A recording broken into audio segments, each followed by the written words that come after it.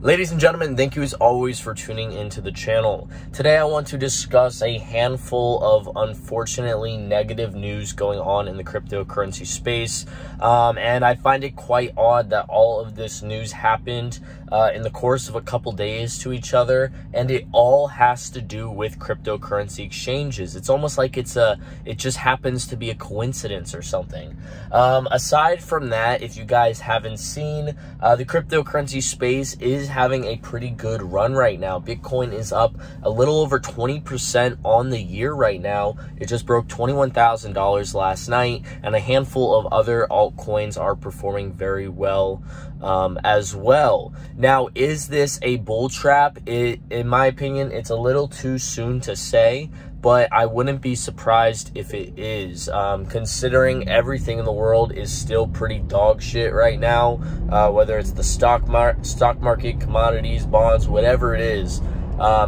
People just simply aren't investing their money at the moment or willing to risk their money, especially into something like cryptocurrencies. Now, I could be totally wrong, so take everything I say with a grain of salt, but I do think it's just a smidge too soon to say that we just had our reversal and we are going to work our way back up into a bull market again. We will, again, just have to wait and see over the next week or so, see where Bitcoin goes. If Bitcoin keeps pumping and pumping and pumping and can break past 30,000, that would be pretty insane, and that could really turn the tide for the crypto space and the overall sentiment of the crypto space, because as we know, the sentiment in the industry right now is pretty negative ever since FTX had their whole collapse. Even before that, when Celsius and Voyager went under as well. So what is this negative news I am talking about? So first off, the Department of Justice is supposedly preparing indictments against Binance. Now, this is all the information we have at the moment, but supposedly this is the case. Now, if they do go after Binance, from what I'm aware of, they would really only be able to go after just Binance.us, because Binance itself is located outside of the United States. But the sole fact that Binance would be involved in something like this would be very, very bad for not just Binance, whether it's the US company or outside of the US, but the whole crypto industry, because of course Binance being the #1 exchange and having indictments against them from the Department of Justice would just be pretty bad across the board. So we will have to stay updated on that and see where things go with that. Next up, Nexo was just raided by 300 police officers about 2 days ago.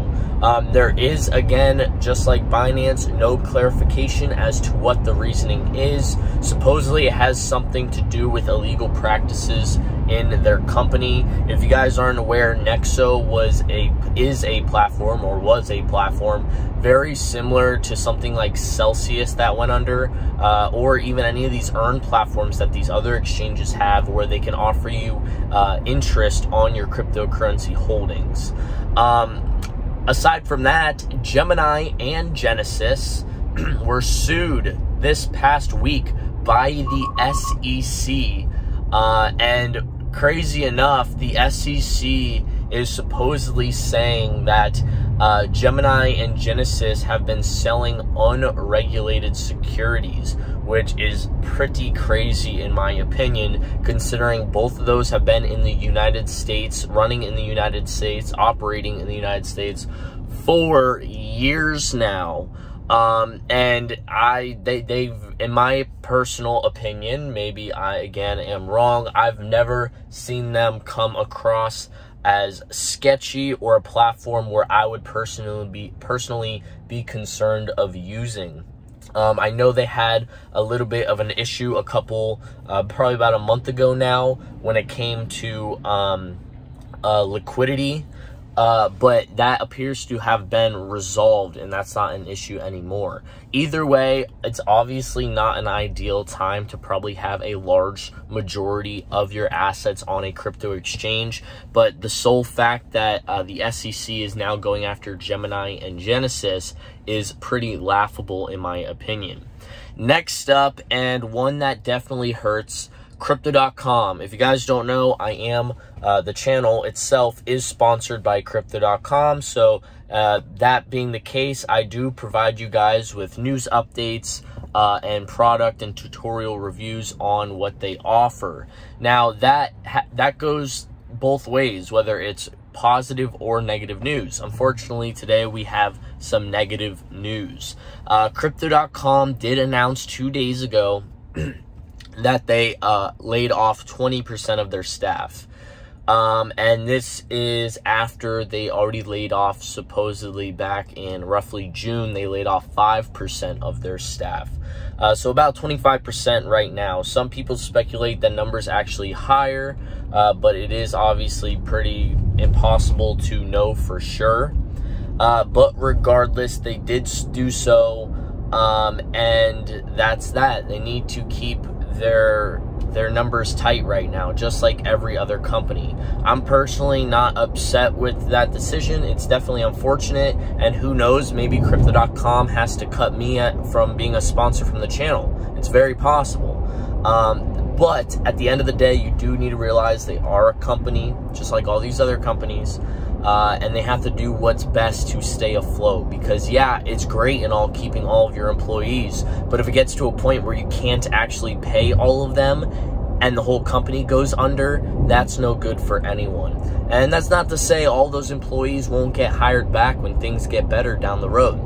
Aside from that, there is more negative news out of Crypto.com.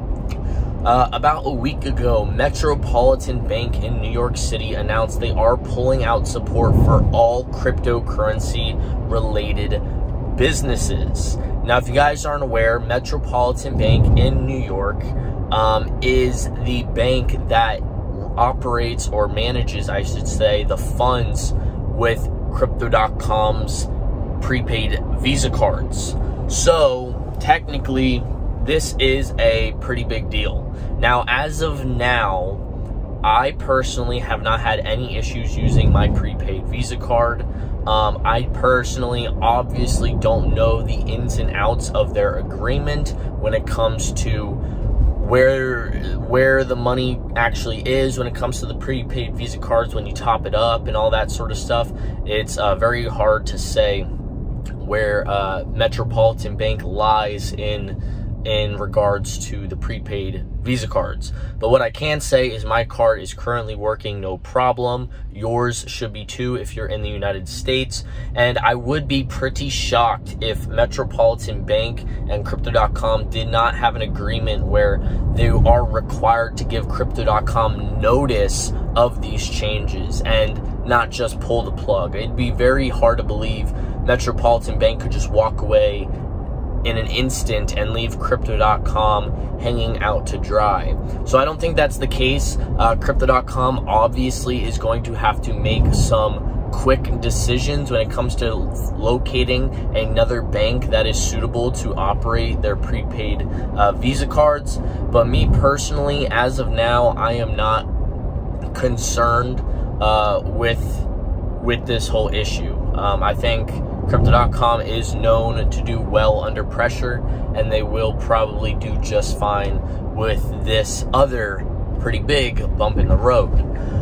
So yeah, guys, that is all the news I have, but I do find it quite fascinating how all the negative news this past week has been all related to cryptocurrency exchanges. And if you've noticed, it's not really necessarily any of these cryptocurrency exchanges coming out with negative news themselves, but more so the fact that multiple government agencies are getting involved with these cryptocurrency exchanges, as well as major banks like Metropolitan pulling out completely. And who knows? The crazy thing with Metropolitan Bank is that they've been involved in the cryptocurrency space for a long time. I'm talking back since like 2017, and not just with crypto.com. So for them to pull out and really lose out on all the revenue they were probably making from all these cryptocurrency products is a big deal. And it's hard to know, pretty much impossible to know, if they were confronted by a government agency, if there is any incentive for them to pull out of these crypto companies. Obviously, not everything needs to be a conspiracy theory or anything like that, but sometimes you do need to just open your eyes and realize most of the time things are not coincidences. And I think the past 2 to 3 years, with all the mayhem going on in the world, there was many scenarios where we could see that a lot of the conspiracy theories ended up being true, because people have common sense and they're free thinkers, and they're able to understand that most of the time, like 99% of the time, a lot of things don't just happen at once out of coincidence. So all the exchanges being targeted by government agencies and banks withdrawing, in my opinion, is not a coincidence. But of course, us cryptocurrency enthusiasts have to defend ourselves. We have to fend for ourselves. And I, of course, don't think the crypto industry is going anywhere anytime soon. But of course, we're just going to have to deal with all of this mayhem moving on in the space. So let me know what you guys think about all of this news today. I would love to know your thoughts. And as always, I will catch you in the next.